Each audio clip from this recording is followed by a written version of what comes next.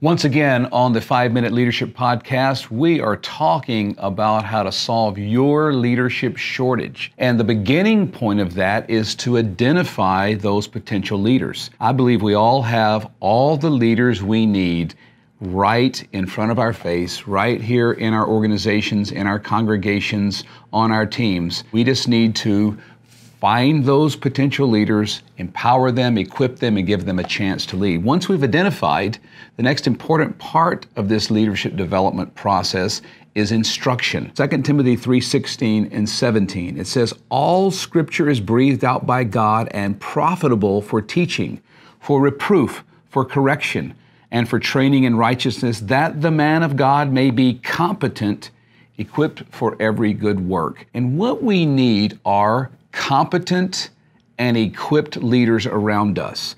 But in order to get there, what they need oftentimes is correction, rebuke, reproof, and training.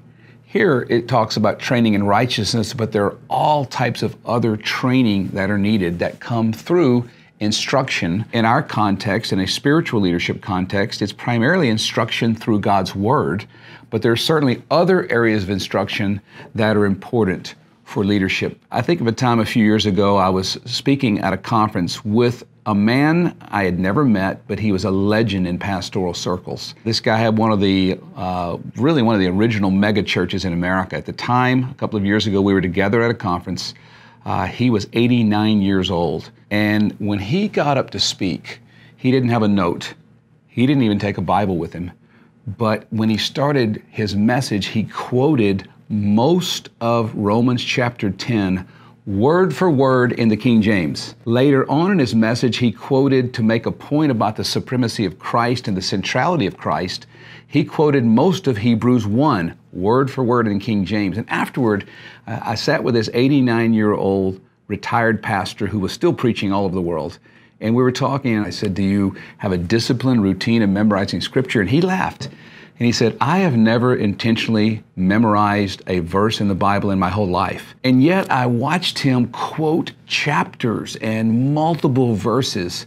And I said, "Well, how do you know so much of Scripture word for word?" He said, "It comes from studying, reading, and praying God's Word." I walked away thinking, that's the goal of instruction, is that we get the Word deep in our heart, that we get the Word so much a part of us that it just comes out naturally. Now, there are a lot of ways we can get instruction through classroom settings, and I have certainly had life-changing times in the classroom that have really shaped the way I think and the way I live and the way I go about life and ministry. Not only classroom, but there's also sermons that are preached every week.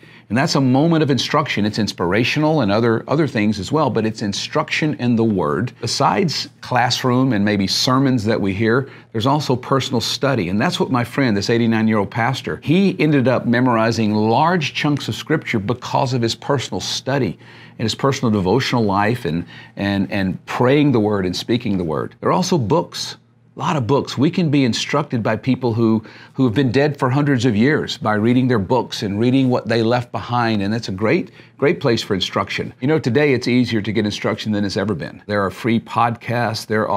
We can have whole libraries of books that we carry around on our phone so that in between meetings and moments we can pull out books and read, and it has never been more convenient to get great instruction.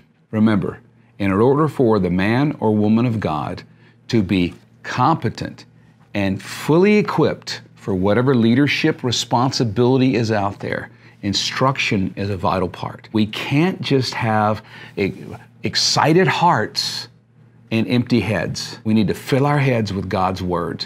Leaders are learners. Lifelong leaders are lifelong learners.